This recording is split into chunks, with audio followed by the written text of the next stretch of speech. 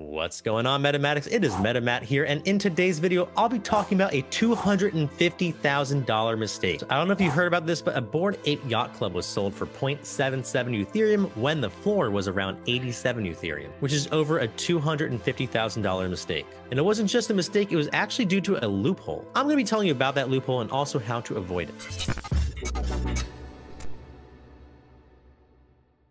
So when you list an NFT, that information is getting put on a blockchain. You can cancel the listing, which will take it off the blockchain, but that does cost gas. So to avoid gas fees, some people try to transfer their NFT from one wallet to another, because when you do that and transfer the NFT from one wallet to another, the listing gets canceled on Openseas for free.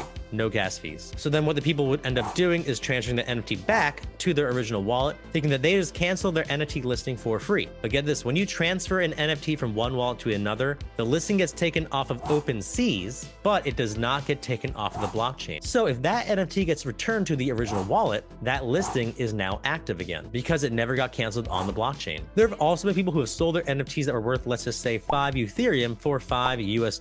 That's right, they get an offer thinking, oh, it's for 5 Ethereum. That's what it's worth. They accept the offer, not knowing that the offer was not for Ethereum, but actually 5 USDT. This can happen if you do not check the cryptocurrency that is being offered to you. And of course, there was a case with Bored Ape Yacht Club number 3547. Which got sold for 0.75 Ethereum instead of 75 Ethereum. So always make sure to check your decimal places, make sure to check which cryptocurrency is being offered when you're getting a listing, and be sure to remember, if you transfer an NFT after listing it, that listing is still active on the blockchain, even if it gets taken off of Openseas. I have a whole video about avoiding NFT scams, so make sure to check that out, and I'll leave the link to Titan Trading Discord in the description of this video, where you can find NFT alpha, education, live streams, and an awesome community. Oh yeah, and a whole bunch of great NFT and whitelist giveaways. I hope to see you there, but of course, until then, as always, I hope that you all make some bread.